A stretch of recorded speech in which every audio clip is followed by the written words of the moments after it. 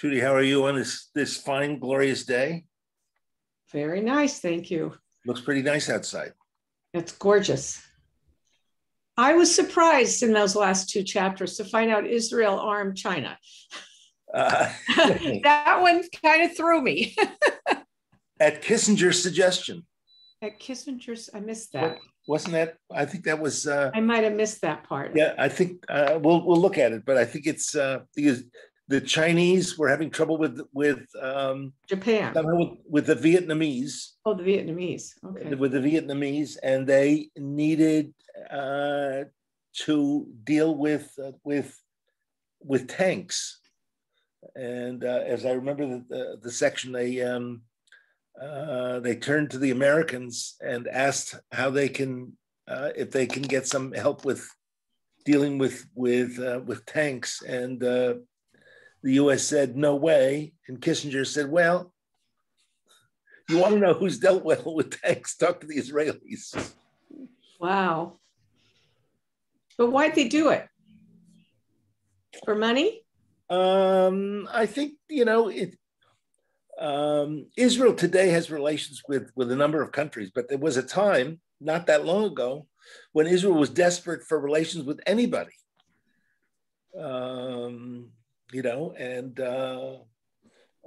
So they've developed relations with Putin and Russia. They've developed relations. They'll take relations wherever they can get them, and certainly a trade. The biggest thing that Israel trades is technology. Mm-hmm. It used to be, you probably remember, they used to deal in oranges. Oh, so long ago. So long ago. Then they dealt in flowers, international flowers. They don't do that anymore. They don't do oranges at all? I don't think so. Wow. I don't think so. Yeah, I remember. Can you hear me? Yep, we can hear you, Elaine, and can see you too. Wow. I remember seeing Israeli oranges for sale in England when we were there. Mm-hmm. Wow. And they were a real delicacy at the time. That was a while ago. Well, one of the things that Israel could do was, and that wasn't oranges, but Israel could produce produce through the winter. Yeah, that was the idea, right? Because they, as a matter of fact, I remember going to a settlement on the banks of the Dead Sea, where they were soaking the land. There you go. Because it was so salty. They had to soak it and soak it and salt it. But the land was terrific for growing things out of season because it was so warm. Do they still do that? I think so. It was the name of the kibbutz. It's interesting. It was a labor kibbutz. Wasn't Keturah? No. It was a labor kibbutz, and we asked them what would happen if there was peace, and they said, well, if the Israeli government, that's a big issue. If the Israeli government makes peace, so we'll pick up and we'll leave. We'll leave? We'll leave, right. That's that. Were they on occupied land? Yeah. By the Dead Sea? Yeah. Where is it occupied by the Dead Sea? I guess I missed that when we were there. Well, it was still up in the hills. In order to get to the Dead Sea, usually go east from Jerusalem down to Jericho and then south. Mm-hmm. I think we went from Masada. I remember. From Masada, yes. But you have to get to Masada. Right. And in order to get to Masada, unless you go really all the way around, you really have to go through the West Bank. Well, of course, it's been a while, but yeah. Well, could we talk about a possible program for classes when we resume? Sure. Yeah. Do you have any suggestions? Well, I wrote to you earlier, you may not, about the book called Walking the Bible. That's always intrigued me. And I assumed it was the Torah, not the whole Old Testament and New Testament. But every day, this author took it upon himself for a year to walk to biblical sites.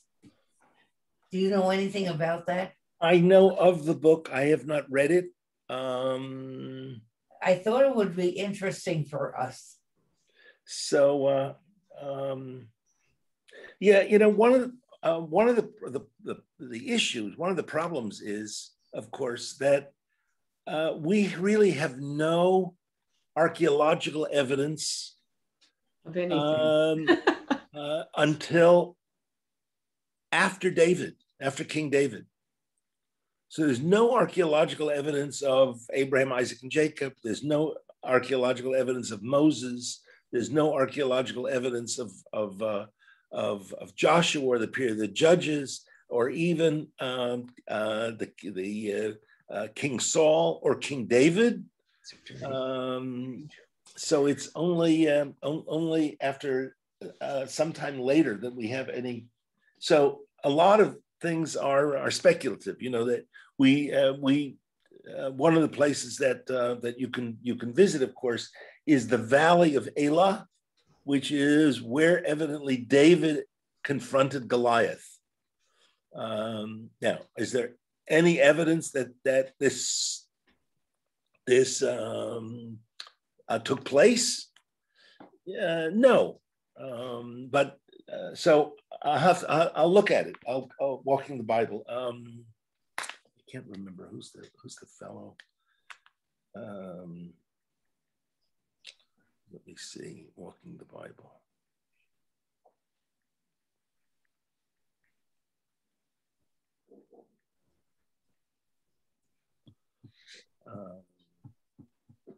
Yeah, it was Bruce Feiler.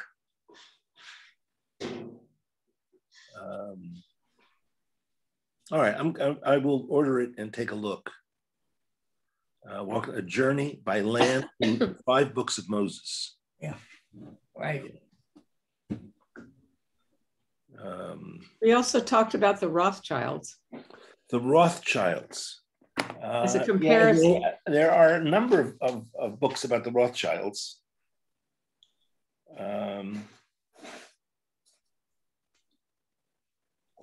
One is a pretty scholarly 2-volume. No.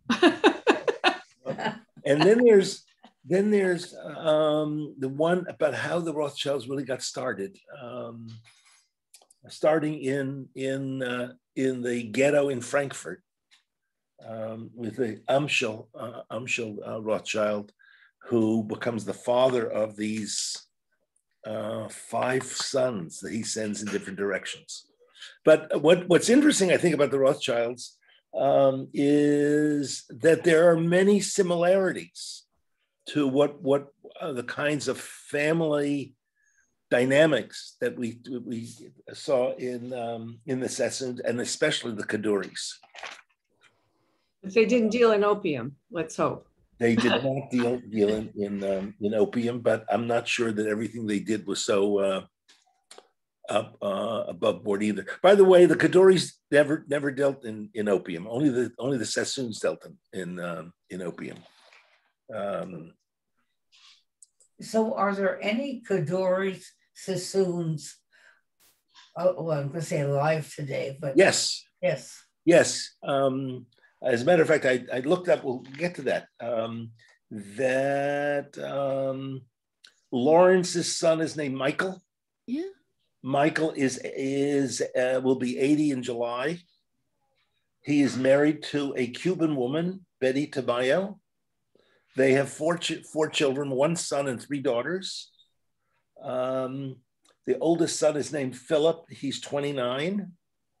And, they are still big entrepreneurs in Hong Kong and in China. We've been to Hong Kong, but I did not see or not notice or look for the Peninsula Hotel. That's where we've been to the Peninsula Hotel in Hong Kong. We have not been to the Peninsula Hotel in Shanghai. Well, I have my commentator next to me. what about, Can I bring up another isn't question, there Rabbi? someone who is very active? I was going to say in design, in women's design, in clothing. That's not the same family. It's not the same. Well, I don't. he says very clearly in the end of the book that the hairdresser, Yes. Sassoon, is not a relative. And is the Hebrew they speak, is that Ashkenazic Hebrew or Sephardic Hebrew? What are we talking about? In Israel? No, to themselves. You said they speak Hebrew at one time. They were Sephardic, weren't they? Yeah. That's why I'm asking. Right. Can I ask I another would assume question, it would Rabbi? be Sephardic Hebrew. Phil. Last week you mentioned that the only two countries that accepted the Jews were Dominican Republic and Cuba. Okay, we know that there are a large Jewish community in Mexico of Jewish refugees from Europe. But the question I have is, if that was the case, particularly with Cuba, how come they turned away the St. Louis? Not only did they turn away, my aunt was on evidently a ship that left Hamburg, came to, was given no port of entry. It was not the St. Louis. I don't know. I have to call my cousin and find out if she knows better. And the ship went all the way back to Hamburg. Oh. From Hamburg, my aunt went back down to Bavaria, to the town where her mother still was, and together, my aunt and my grandmother, my grandfather had passed away and is buried in the town of Aschaffenburg, but they made their way to Italy, and got on a ship in Italy. But she was on one of the. So it's not. Evidently, there was more than one boat that was not given. Yeah. Was not given Oh, entry. yeah. So you're asking why they didn't give the. I don't know the answer to that, and maybe they were only open for a certain period of time. But I know that they were open, and I don't remember the timing of. I'll look that up.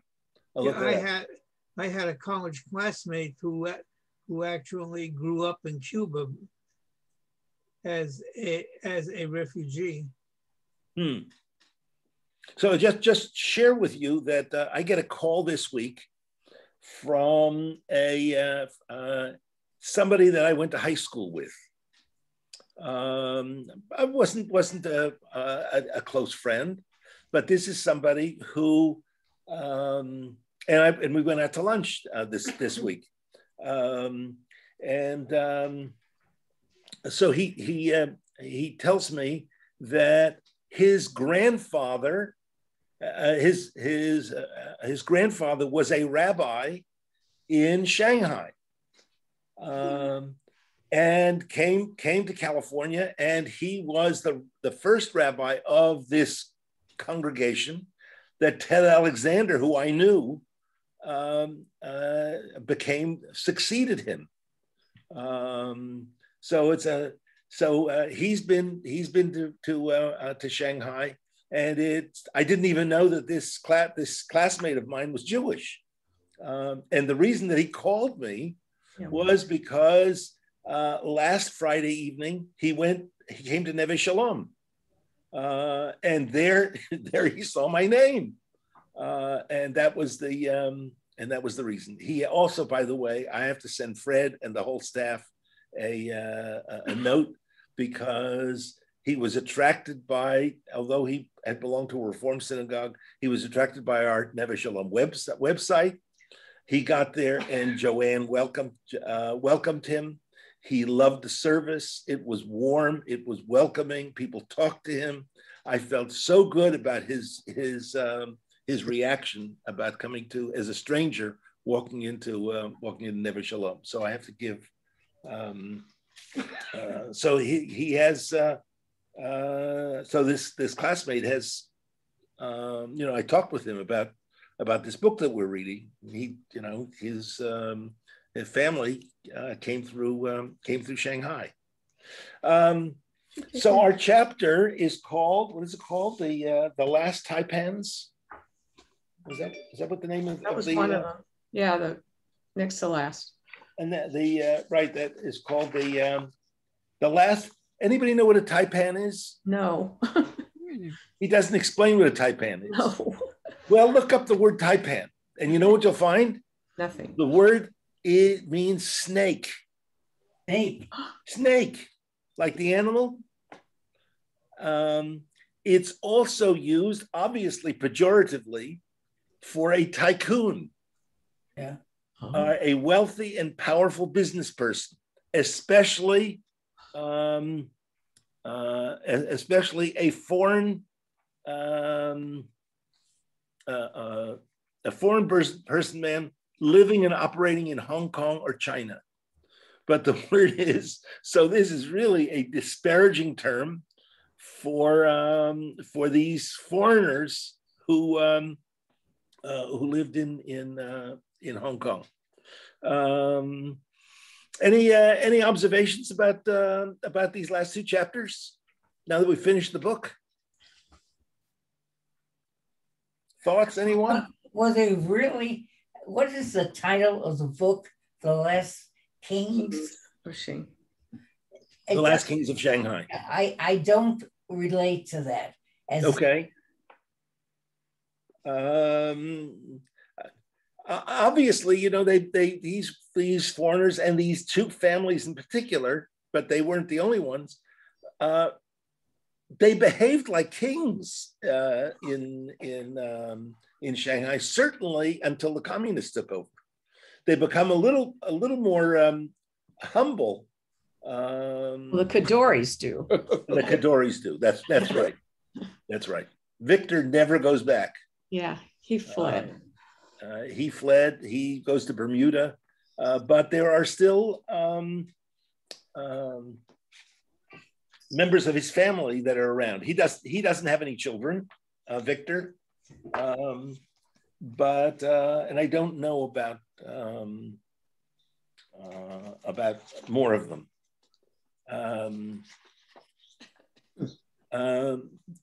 It's really interesting how history bounces about. They react to all the history that's going on around them. First, they leave Baghdad. Then they come to India, and David becomes uncomfortable with Gandhi, because Gandhi is a nationalist and as far as he's concerned, a communist.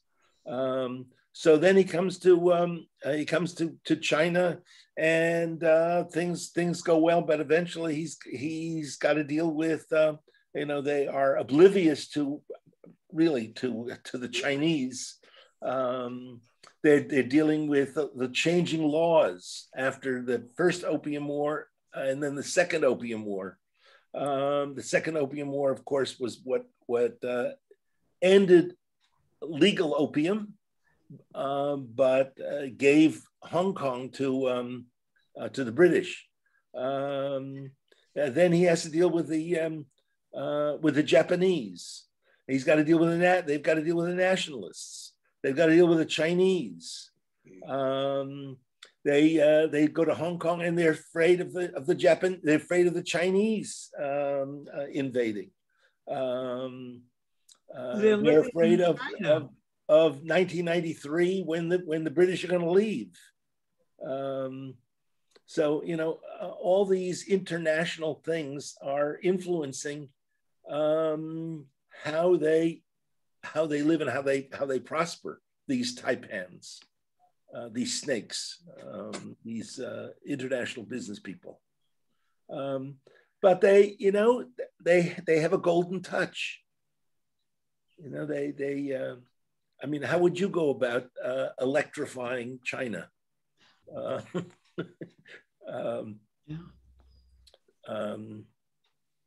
Any other thoughts? I found it interesting that the Chinese, even when they didn't want foreigners there, were underground kind of wanted what they did. So it just wasn't public. They needed it. They needed entrepreneurs, and yeah. so they used Hong Kong. Yeah. And the reason it appears, my impression is, the reason they didn't invade Hong Kong is because it was much more valuable this way. That they could function in relation to Hong Kong until it was going to be turned over to them by international agreement. And you really have the sense. Mao made a mess. Mao made a huge mess. The Cultural Revolution, and so it's at least according to Jonathan Kaufman, it's Deng Xiaoping who really creates a modern China, and he really says that visit by Nixon changed everything. Now there are actually different views about this visit by Nixon. Some, our general view is that it was Kissinger and Nixon initiated, and I've read several articles recently that really they were responding to they were pressured by the Chinese to come.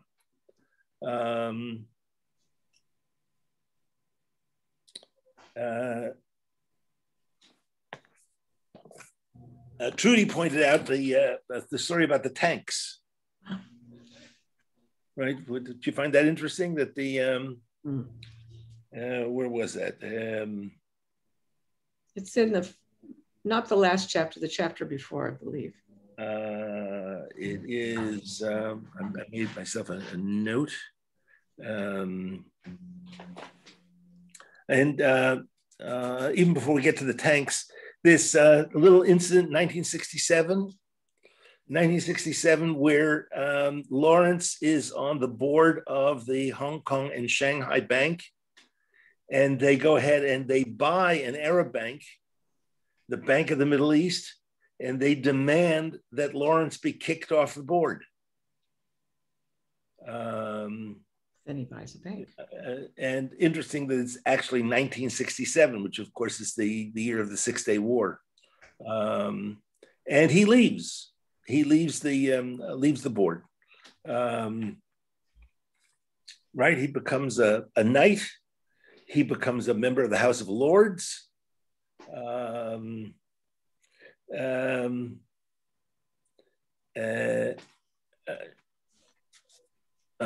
Interesting that one of the reasons that the Chinese deal with him is he never says a negative word about the Chinese. He never criticizes the Chinese. He doesn't criticize Tiananmen Square, when we have still to this day have no idea how many people were killed in Tiananmen Square. But what does he use his position in the House of Lords to do? You remember in this chapter? That the British are terrified that in 1993 they will have huge immigration. People are going to leave Hong Kong and they're going to come to Great Britain. So they pass a law that says that the British citizens of Hong Kong may not come to Great Britain. In other words, they are second-class British citizens, not first-class British citizens. And he stands up in the House of Lords, and he is against. He's right. He's Baron Kadoorie of Kowloon and Hong Kong in the city of Westminster. when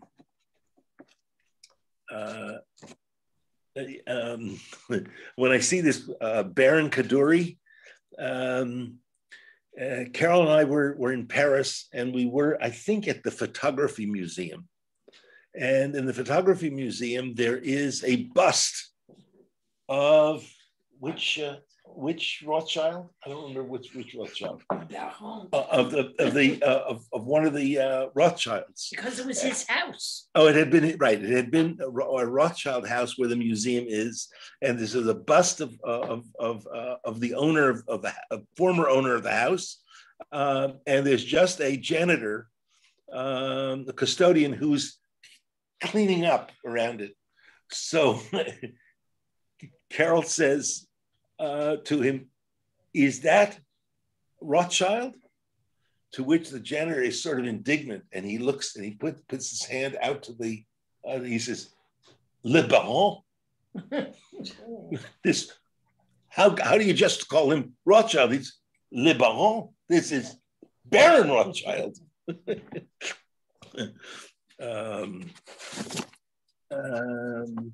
That's why we have a clause in our Constitution about titles.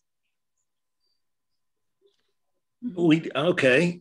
We do. Mm-hmm. I didn't realize that we have a clause in the Constitution about titles. Cannot accept foreign titles. There was a little incident with Michael Blumenthal. Mm-hmm. That was interesting. Michael Blumenthal, sort of fun. Michael Blumenthal, who is the Treasury Secretary, comes to Shanghai, and he starts talking to them in the Shanghai dialect of Chinese. Wow! Which sort of bowls them over. Yeah, Bruce, you're muted. Did you want to? Yes, I found that one of the more interesting things in that chapter. And then he says, "I want to see the Hong Q," and they say, "Not possible, not possible." He says, "I'll show you." And he takes them there and said, and evidently you just have this image. He points upstairs that apartment. He says, "You see that apartment there? That in this slum? That's where I lived. That's where I grew up." There's whoops, I lost everybody. I think you can probably see me, but I can't see you. Now what do I do here? Goodness. You were all there, I suspect. We're all here. You're all there. Wait a minute. Let me get out of this because I don't know what to do. Wait a minute. Well,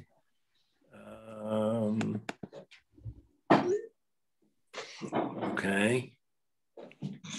I'm trying to get in again. Do you have a camera at the very bottom row on your screen in blue? Yeah. Video. Hit on that, because I've had that happen. If I get a phone call in the middle of a Zoom, it blocks out my Zoom. I have to go back down to the very bottom and hit the camera, and then it makes it come back again. Well, I've gone to back to launch meeting. Oh. Come on. Well, any event, you can hear me. That's the most important thing. So but Lawrence doesn't get frightened. He goes ahead and builds this building. What was it called? The St. George. Mm-hmm. Even so, it's probably a bad investment. In 1993, it probably would have been the right thing to pack up and leave, and he doesn't pack up and leave. He stays there. And it's really quite interesting. No, I'm not getting back to you guys. What am I doing here? Come on. I thought it was interesting that he went back and found the people who worked for him. Yes. And give them big hugs. It's just a whole different relationship than I can picture with the Sassoons. Yes.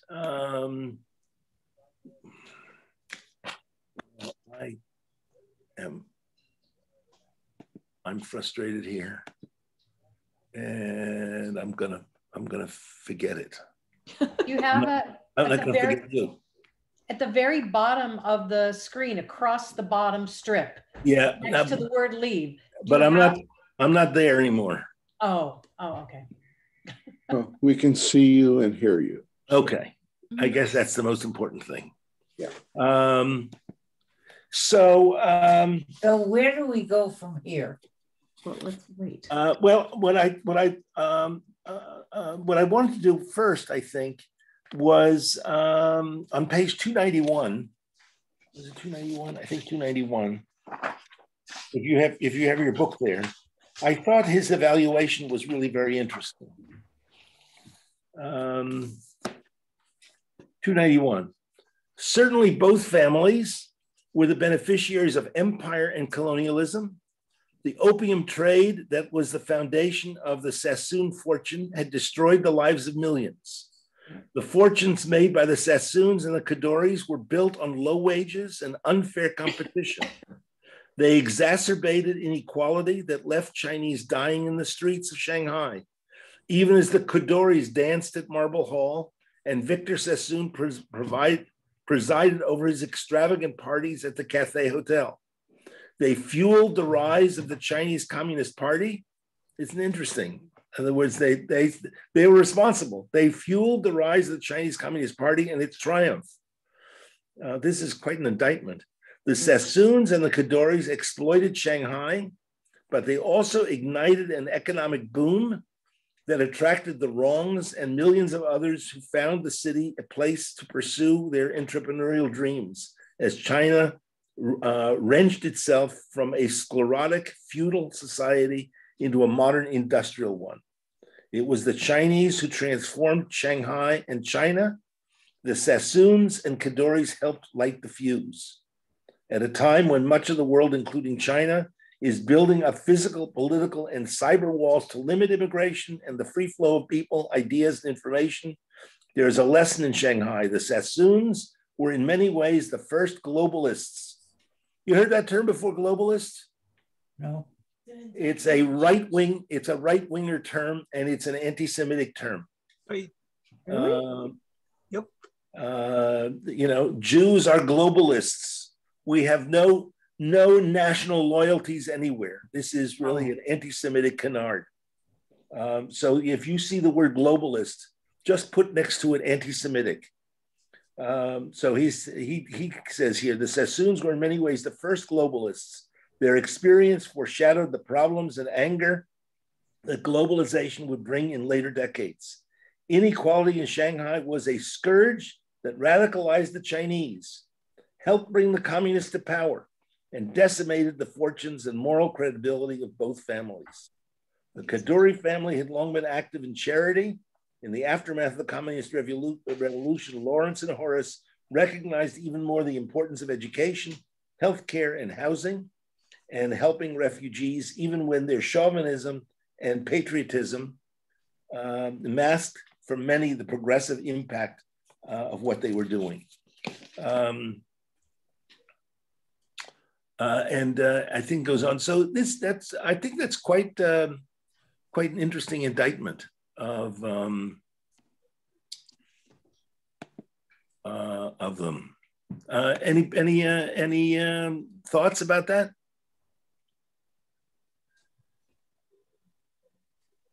Are you there? Well, Yeah. You're there. I don't see any. Oh, you say we have the Baron in England.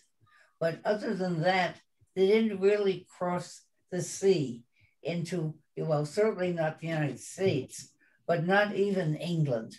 So they maintained their presence in China, or China occupied territory. Even to today. Do you hear me? Yeah, I can hear you. But I'm not sure I understand what you're asking. What I'm saying is they weren't globalists. They were Orientalists, if you want to coin the term. Well, I would guess globalist in a couple of senses. Number one, they were never loyal to China. They were loyal to Britain. They were, although Eli had difficulty getting British citizenship and got it only through his wife, that's where their loyalty was. And then they invested everywhere. They invested in Australia. They invested in South America. They invested. What about here, United States? I don't know if they invested here in the United States. No. So the son is, I mentioned this a little bit before we started this, Lawrence's son, Horace, that never marries, I don't think. But Lawrence has a son named Michael, and Michael is more in line with his uncle, with Horace, than with his father. Today, Michael is already, in this July, Michael will already be 80 years old. So he is Lawrence's son. When you remember when Lawrence died? Lawrence died. Oh, right. What's that? Was it 1965? Was Lawrence the one who went to?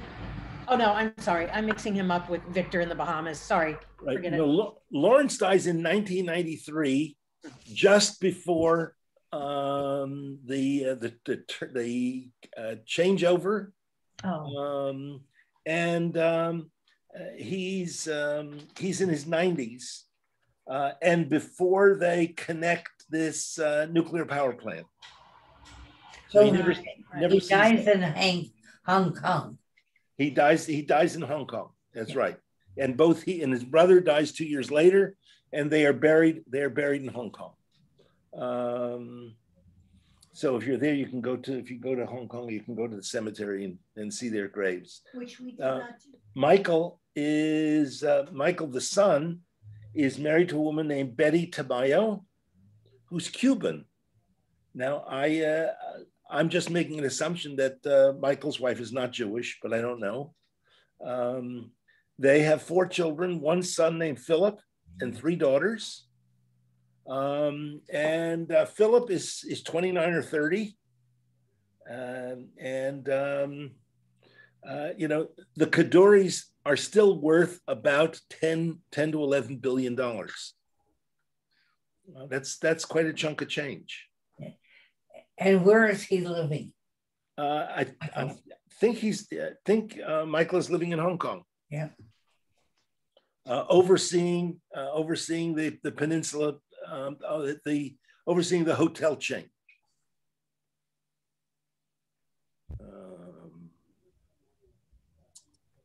Gee, this is really frustrating. I can't see you.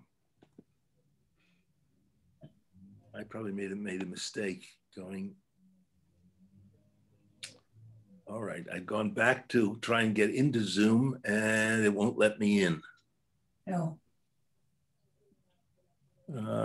Okay. So I think it's quite a story, and I think that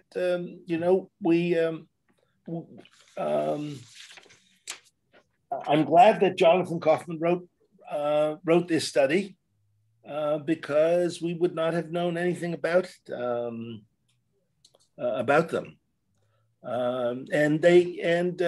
Interesting that Lawrence wants to go back to China. He wants to go back to China. He dies. He's in a wheelchair. He's has severe arthritis, and yes, it's August 25th, 1993. That he dies at the age of 94. Here we have these two families, and they really end up in very different places, where the Kadoris are still quite powerful people,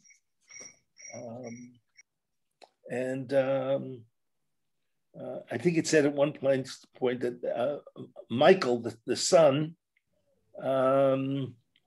is on the hotel board and because he liked the hotel business, and he found the electricity business, which was where most of their money came from, he found it boring.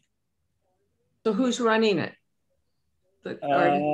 There's a board. Do they still own it? They own 1%. Oh. They own 1% of this of this business. So right, we said here that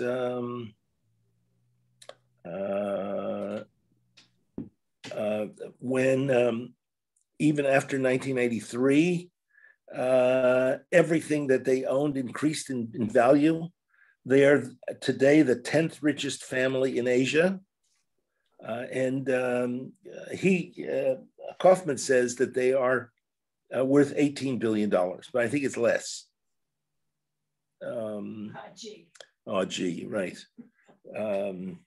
And interestingly, that the Chinese, who really hated these interlopers, they've now honored Victor with a portrait in his restored suite. The Kadoris, as said, opened the peninsula in Shanghai. They call Hongqiu a Jewish Disneyland. I got to tell you, I've been to Hongqiu. I don't think it's a Jewish Disneyland. But there's, interestingly, they say that at the Jewish Museum, this I remember, at the Jewish Museum, which was a synagogue, they have a plaque that's devoted to Ho Feng Shan. You remember who Ho was? Ho was the guy in Austria who was writing visas. Right. And then he mentioned Sugihara. People familiar with the name Sugihara? Sugihara was doing the same thing in Lithuania. And I think I mentioned last time that Devora Wilhelm's family, who were from Lithuania, they got out of Lithuania because of one of Sugihara's visas. But they don't honor Sugihara in Shanghai. Why?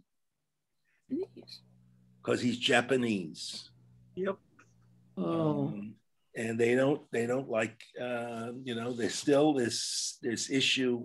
As a matter of fact, I was surprised that in China there are Japanese cars, because there's still real Japanese tourists and a lot of Japanese tourists as well.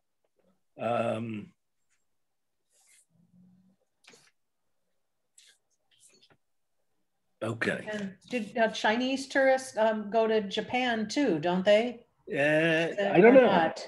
I should know that, but I don't. Yeah, I don't know that. I'll have to check that out.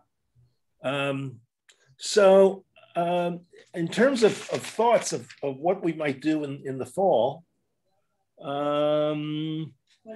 we have two suggestions. One was the book Walking the Bible, which I don't know anything about. I've seen it, but here's an effort by the author to go to the places that are mentioned in the Torah, and to imagine that the events, how the events took place. That's what so that's one.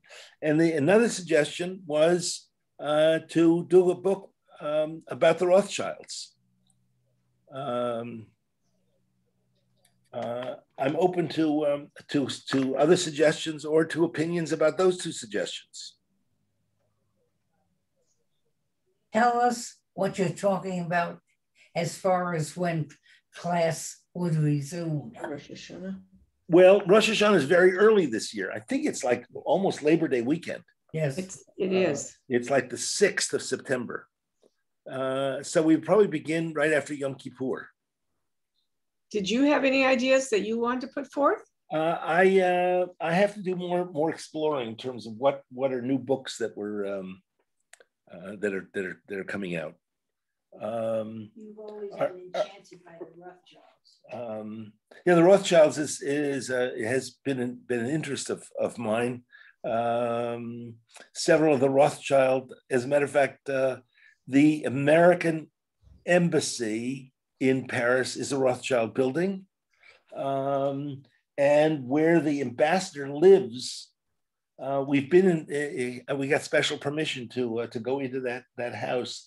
It's a big mansion, and right across the front, it has on the gate, it has two huge R's, which I assume are from Rothschild, and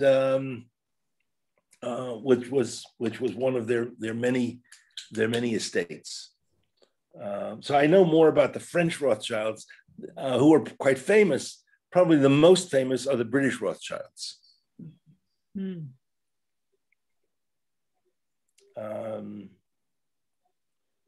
Just in case anybody is interested, the visitors from China to Japan make up 30% of all international visitors to Japan. 10 million Chinese visited in 2019, which is 5 times the number of Americans. And the reason that I brought that up is because when you have visitation back and forth between the countries, I think it improves the relationship and the understanding. And so maybe in China, the antipathy towards the Japanese might be lowering because of that visitation that's going in both directions. Just tourism helps to bring peace to the world, my industry. So I just thought that might be a factor. What I might add is China was so poor and so controlled that it wasn't until the last 20 or 25 years that Chinese traveled altogether. Yeah. And when they traveled, they only traveled in groups where everybody wore the same uniform with a tour guide who walked with a flag. But that's the old way. That's the way it used to be 20 years ago. But now you have young Chinese who are very wealthy. That's right. And they travel on their own and they do all the hip stuff and they buy the $300 jeans and they're out there with all their money because, you have that 4 grandparents on one baby thing. So the young ones really are very, very savvy and rich. And they travel and spend money and they go all over the world doing it. Well, not all Chinese are rich. I mean, there's a certain the middle class of very rich, Chinese. But this whole thing, I remember going to Disney World and the Chinese Pavilion. Have people been to the Chinese Pavilion? This many years ago. It's a theater in the round. Yes. You're talking about Epcot? At Epcot, yes. Yeah. It's a theater in the round, and I, as I stood there and I watched a Chinese father with his daughter on his shoulders, and I thought to myself, this is they're doing an ethnic tour, and they are seeing more of China than hardly anybody in China because of this, the fact that people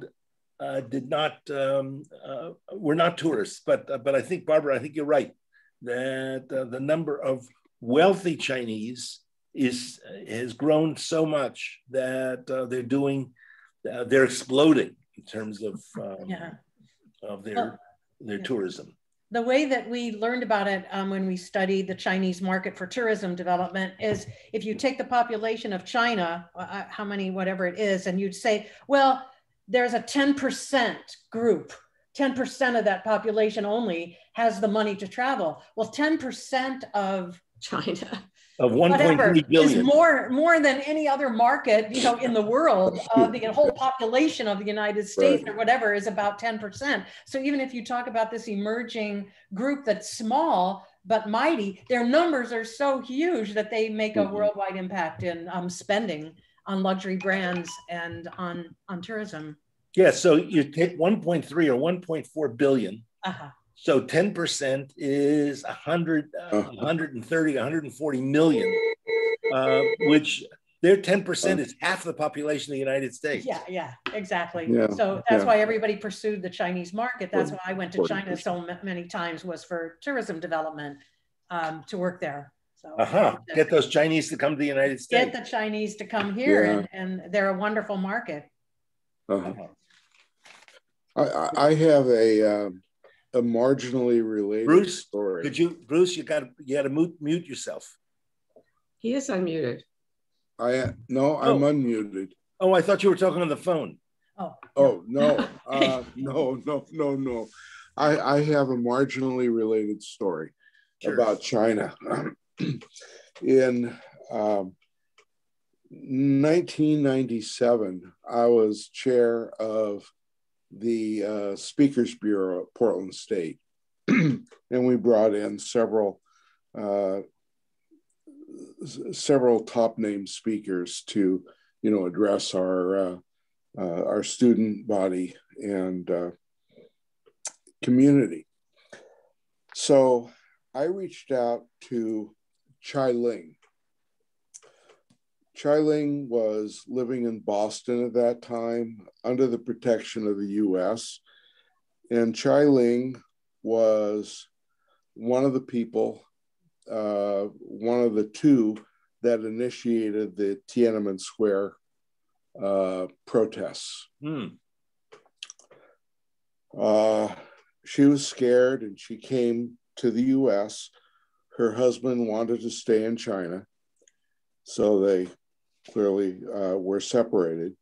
And she, her talk was quite good, and she talked about the numerous aspects of the protest and how messy it got. And after the talk, we had a little reception. and this has nothing to do with it, but it's kind of cute. And Norm Winningstat came up to me and said, "Bruce, can I take Chai Ling back to the airport?" And I said, "Yeah, okay, sure." I was scheduled to do that. So the next day, Chai Ling calls me from Boston, and she said, "Thank you so much for arranging my tour of the Columbia River Gorge." I said, "What? What?" He said, "Oh, you didn't know? Well, we went to the top of this bank building where Mr. Winningstat had his helicopter, and he took me on a tour of the gorge, and then landed me at the airport." So she had. I had no idea, but that was Norm. Interesting stuff. Wow. And she's still living in the U.S. Did her husband ever leave? No. Yes, this Tiananmen Square, the only image that we have left is this single guy standing in front of a tank. Everybody remember that? But, I don't know that we ever got a sense of how brutal the Chinese were in Tiananmen Square, and how many thousands of people were both brutalized and killed. It was really, something. Yeah, the Chinese made their point. Yes. Yes. And Lawrence, in strong criticism, he was dealing with the Chinese. He never said anything about it. Never criticized them. Never, but he's a businessman. And to criticize the Chinese would have been bad for business. He would have been next. Well, he was in Hong Kong. I don't think that he was in danger like he was when the communists took over.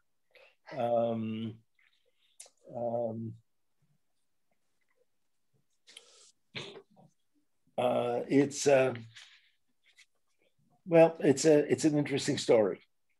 So why don't everybody keep your eye out for something that looks really interesting that we might do as a group, and I will keep you all informed as to where we are and when we'll start again in September. So I want to wish everybody a wonderful time. I don't know, did I share with you my last weekend in July? My No. When I first came to Portland, a woman showed up in my office with her 8-year-old, and she had just recently gotten divorced from a judge in the Virgin Islands. And she said to me, I want to convert to Judaism and I want to put my child in religious school. I haven't shared this with you? Okay, no. So let me tell you the story. No. I want to put my child in religious school. At the time, I sent her to Sylvia Perlman to get the child registered for religious school. And Sylvia calls me and she says, we can't do it. I said, what are you talking about? She said, well, in order to put a child in religious school, we have to have a member of the parent has to be a member of the synagogue. In this case, no parent is Jewish, and therefore no parent can be a member of the synagogue. And we can't put the child in religious school. And I remember saying to Sylvia, that's ridiculous. Put the child in religious school and we'll figure this out later. Well, however she did it, we made an exception.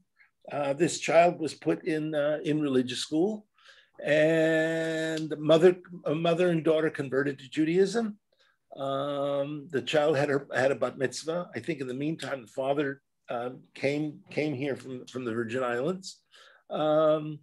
The child, this young person, took her Judaism very, very seriously. She ended up in Israel, went to a women's yeshiva. And on one of the tours times I was in Israel, I contacted her, and while she was in this women's yeshiva, and she was happy as a clam. I also got a communication from her during the Iraq, during the bombing, when everybody was getting gas masks, and because she wasn't a citizen, they didn't give her a gas mask. And she wrote a letter. She was sitting there crying when someone handed her a copy of Tehillim, of Psalms. I don't know that was any that was calming for her. In any event, she eventually marries a young American religious fellow, and they are living with his uncle, either his uncle or his grandfather. And one day they get a call from the Nobel Committee that this uncle had just won the Nobel Prize in economics. And then they became his secretary, sending acknowledgments and thank yous, etc. He won the for the Nobel in economics for game theory. Yeah. She and her husband then go out on their own. They get an apartment in Modi'in. Modi'in is a relatively new town, but it's now become a big town between Jerusalem and Tel Aviv. And I also visited her in there with three or four little ones. They can hear me. I don't know what I've done, but I am concerned about the Zoom. Recently, Mute yourself. Elaine, can you mute? Let's mute the line. Bye. Okay, thanks.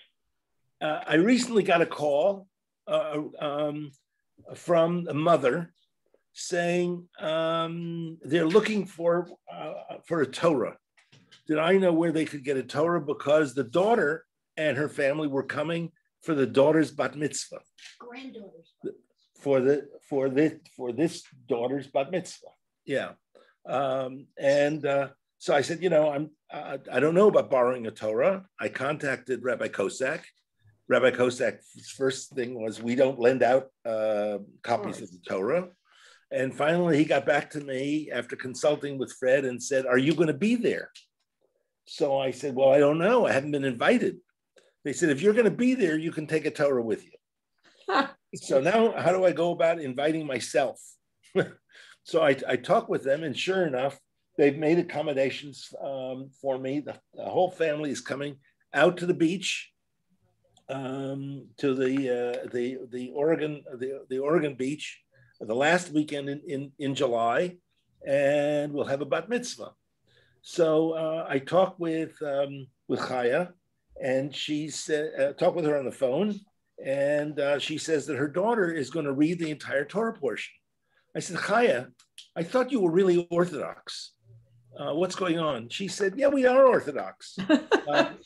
But she said there's an increasing movement in Israel of egalitarian Orthodox.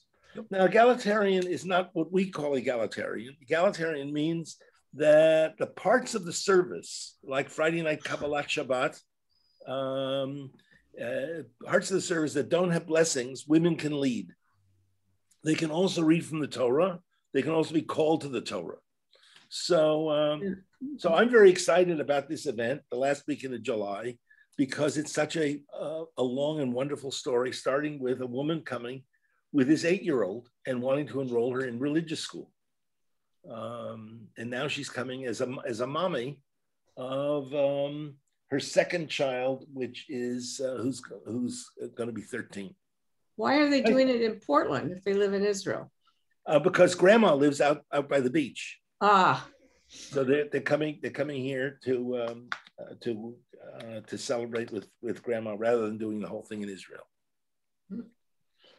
Nice story. Yep. Yep. Nice story.